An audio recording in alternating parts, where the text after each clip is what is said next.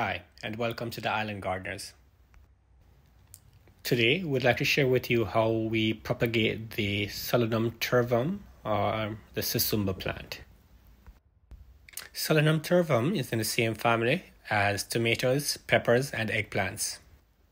While the berries of the turkey berry can be eaten, our main reason for growing this plant is that we use it as a rootstock, grafting eggplants, tomatoes, or peppers onto this, making them resistant to root diseases and even drought tolerant.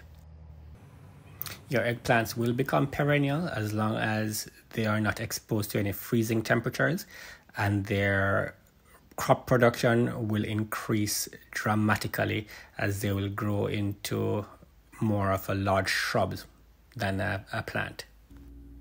We have had Black Beauty eggplants having more than 50 eggplants on the shrub at a given time and producing all year only to produce the following year as well.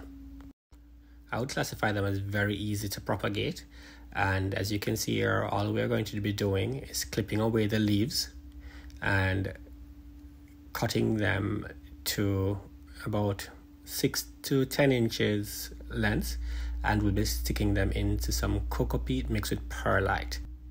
Rooting hormone is not a must with this plant as it propagates very easily, and within 6 weeks to 8 weeks you will be able to see growth with your plants, at which time you could transplant them into larger pots or you can put them into your landscape.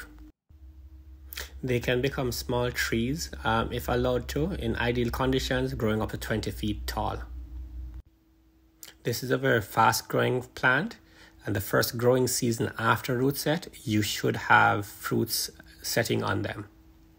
This here is a plant that we planted a few months ago, and you can see how tall it is, and I want to show you just how much root this plant here has on it.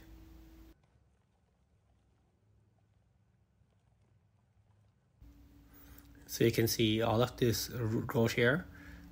It's just about 3 months. You can see it's really rooted out in that small pot.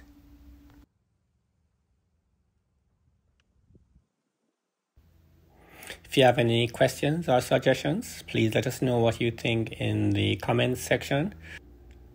We also have cuttings available for this plant if you would like to try propagating it at home, and you can check in the description for links to that.